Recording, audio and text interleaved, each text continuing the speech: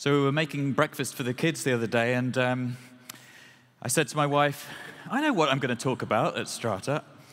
I'm going to talk about how Google has become an AI company. Now, I must explain at this point, my wife's a vet. So she looks up from cleaning up some spilt Cheerios, and she says, what, so Google's into artificial insemination now?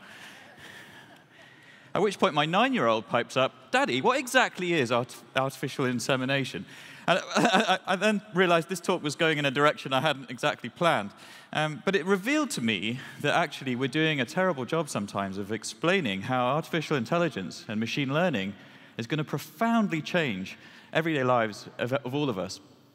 So I want to use this time to challenge myself, challenge us, to think about what role we want to play in shaping this future. Now, when we as a species went to the moon, everyone assumed the very next thing we'd do is go to Mars, right? But it didn't happen.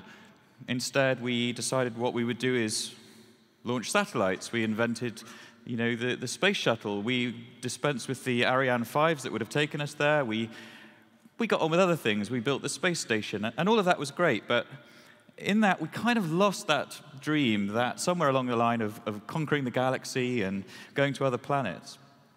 And here's what I think. I think being in computer science can sometimes feel a bit like this.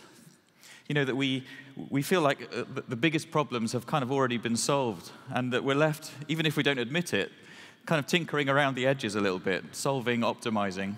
But the really cool problems, the really audacious things, feel like they're too far away. They're sort of out of reach, like science fiction.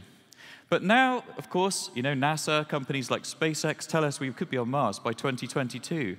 And machine learning and AI is, for us, a chance to transform the world. And as we stand on the brink of really what is a new revolution, we have to think about how this can transform companies.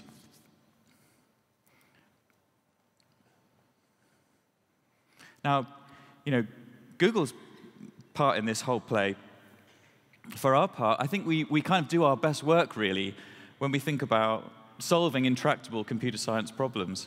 And, it was that I think led to some of our best work around, inventing the thinking around what led to big data, and ultimately the cloud.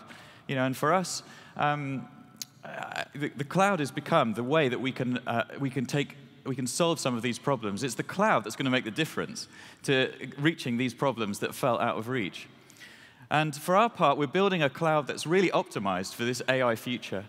We're doing, for example, last week we talked about the release of our cloud TPUs, our tensor processing units. These are incredible, optimized pieces of hardware that can deliver, in a pod, 11.5 petaflops of computing power. And this is computing power that is optimized for doing training and inference of machine learning modeling. Now, previously, these kinds of things our models would take, say, for vision, would take us, a whole day to process one of those models. Now we're able to do that in just an afternoon with 1/8 of the number of processors. And this is faster than anything you can do on CPU or GPU, including the new chips that NVIDIA released. So really quite exciting stuff. More than that, we're infusing all of our products with an AI feel. If you want to hear more about that, come to my talk a bit later today.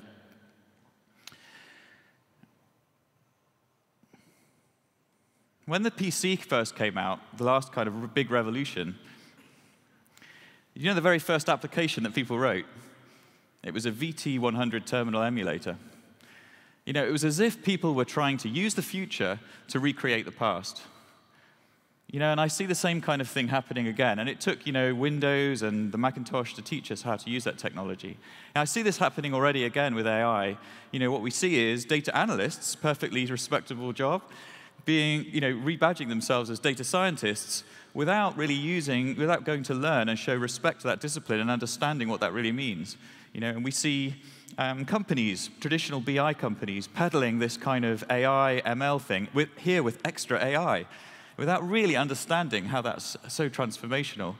So I want to ask us not to be that guy. Let's not be that role. And let's challenge ourselves. I want to kind of leave this with you, that let's take time this conference not to leave without understanding some of these fundamental, new technologies. We've got really good talks at different levels. Whatever level we're at, whether you're beginning or whether you're a very deep expert already, take advantage of these. We'd love to talk to you. We've got our booth. We've got some demos and code labs. Come by. We'd love to chat to you. And so my 9-year-old, unable to get a good answer, turns away from us, and she says, "Hey, Google, what's AI?" And there the computer started to teach her. And maybe that's a glimpse of the future.